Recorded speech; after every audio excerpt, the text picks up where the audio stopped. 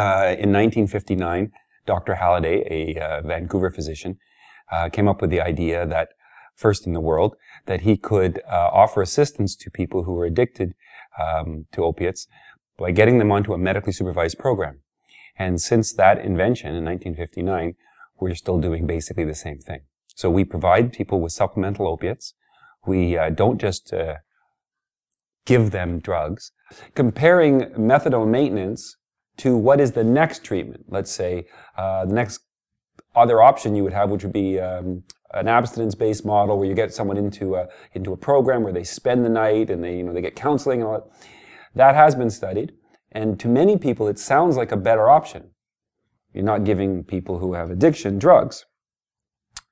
Well, it might sound better, but when they've studied it, it has a 10 times, or 11 times actually, higher mortality rate. After investigating it myself, I came to the conclusion that this is the right thing to do.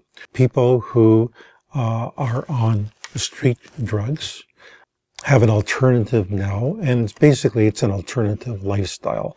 So they can get their family back, they can get their children back, they can get a job back, their job back, or keep their job, get their housing back. Like, it can make that kind of a big difference. Not necessarily in the next week, but usually within a year or two. There's never been a superior treatment, despite many studies since the 60s. There's never been a better treatment for chronic refractory opiate addiction than opiate substitution would treat with counseling. Over time, it becomes more and more just like a vitamin and less like a drug. It really doesn't have a very powerful effect. Like, it's noticeable in the sense of if you drink a coffee, you feel a little bit more awake. The supports that I received while taking the methadone made all of the difference. Top-notch counseling, yoga, a drop-in, case management, that has to be considered an integral part of the treatment program. Methadone allowed me to be able to not feel as though I was a slave to that.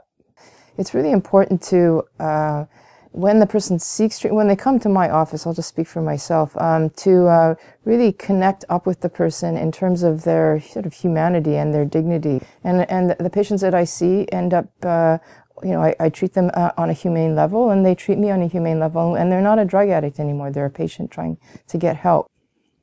I think stigma results when we're not able to allow ourselves to be open enough to identify with difference. We worry that something like that could happen to us. When I say like that, I mean somebody who's really down and out or different or struggling with addiction. We don't want to be like them. We other people. I think stigma's about othering. It is a very heterogeneous group, and I have no doubt for sure that I could present 10 of my patients to somebody and say, guess what the illness is? And they would never guess that it was addiction. It's what I call the invisible majority of methadone patients, and they are just everyday people that you wouldn't be able to tell any difference. I think that people are generally surprised when they learn who in their communities and in their families and in their social circles are on methadone, just because of the level of stigma that's associated. And I think that just serves to show us that this is something that can touch anybody's life. I work with men and women from a variety of ages and different occupations. I've worked with people who are lawyers, who are construction workers, who are teachers, who are mothers and fathers. Another misconception is that it's bad for you, or that it causes some kind of harm, when really, physically speaking, it has very little side effects, and it's a very safe medication. So I think that the general public and sort of neighborhood groups need to understand that methadone won't bring crime to your neighborhood, that methadone is often seen as a crime for prevention measures. Usually people who are accessing methadone clinics are trying to make changes, and one of the big changes people want to make is to not feel that they have to resort to crime to stay well all the time.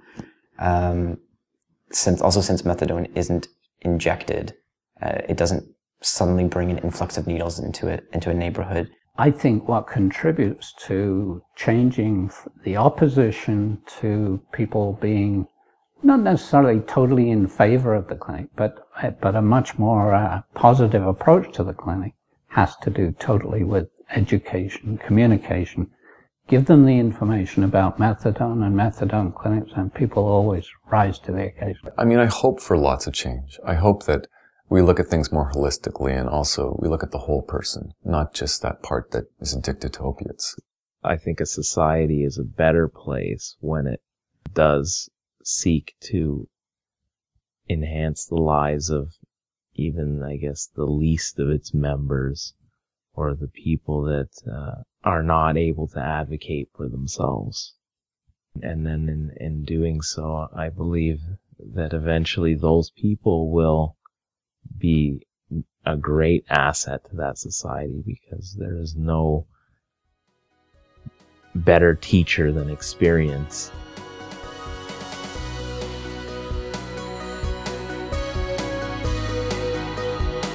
Connection. Respect. Possibility. Love. Life. Relief. Connection. Collaboration. Complicated. Effective.